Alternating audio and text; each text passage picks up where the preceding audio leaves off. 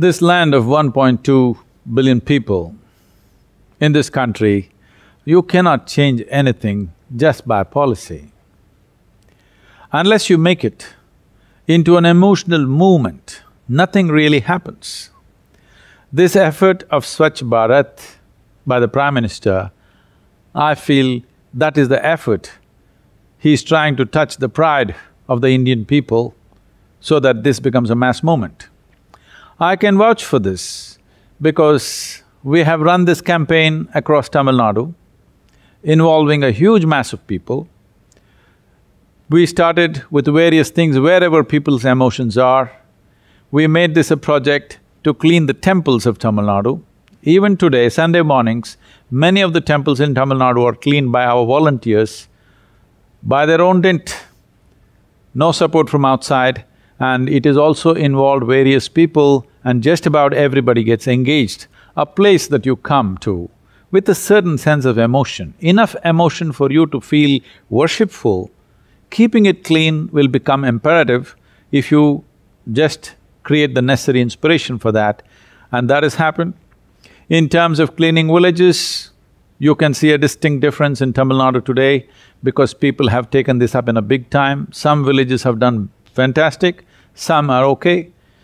Cleaning up the country, cleaning up your locality or cleaning up your village or town will not happen just by the broom. It's important that you need trees, plants, vegetation, flowers, fruits happening around you for this country or this land to look clean and feel wonderful for all of us to exist. So as a part of this, we launched Project Green Hands, which is a massive movement. Today it's the largest ecological movement in the country. All this happened because mainly we wanted to clean. When I noticed the Velangiri hills, where at the foothills of which we are, when I noticed there is enormous amount of filth thrown upon the hills by the so-called devotees, we took about 4,000 volunteers up the mountain and brought down nearly 4 truckloads of plastics, bottles, waste, this kind of things.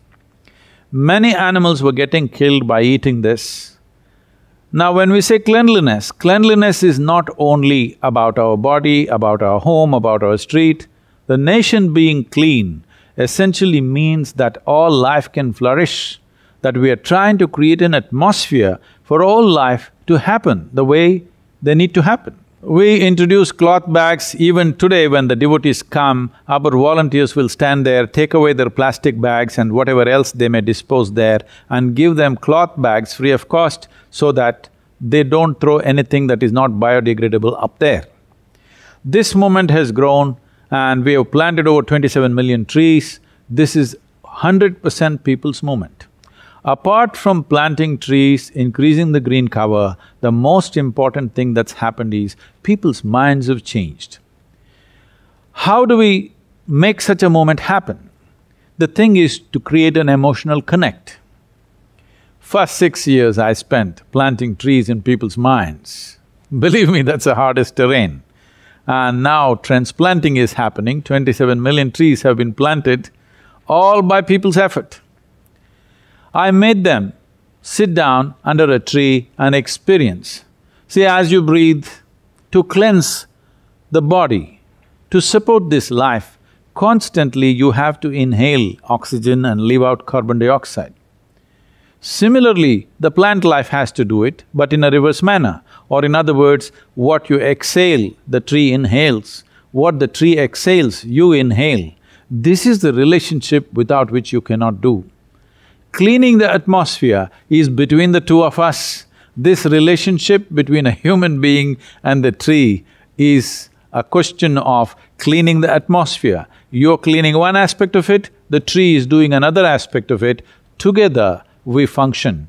So making the nation clean without getting the mass involved, without inspiring the people that this is something worth doing, without stinging upon their pride, without bringing an experiential, emotional sense of attachment to what they're doing in this country of 1.2 billion people, If you really are serious about making this happen, we have to make this into an emotional movement across the nation. Apart from the mass movement, which is definitely necessary to cleanse our cities, towns and villages, there is a larger problem where there is industrial waste coming out of mega cities.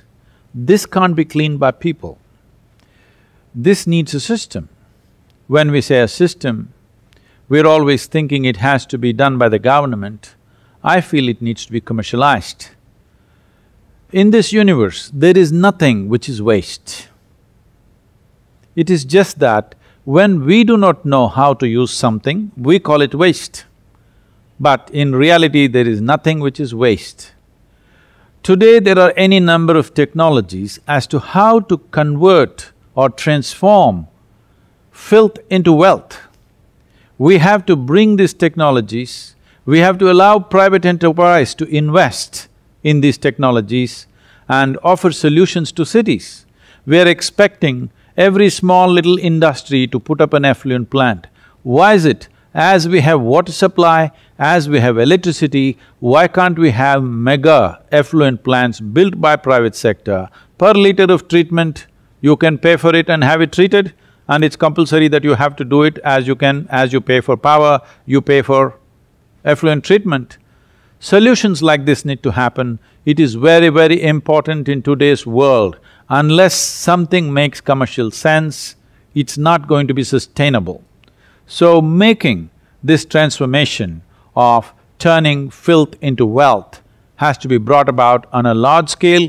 This can only be done with the support of the government, but only with the involvement of private sector. If we have to become a dominant nation on this planet, dominant not over somebody, but in terms of our capability, one of the biggest things that we have to do, one of the most vital things that we have to do is Swachh Bharat.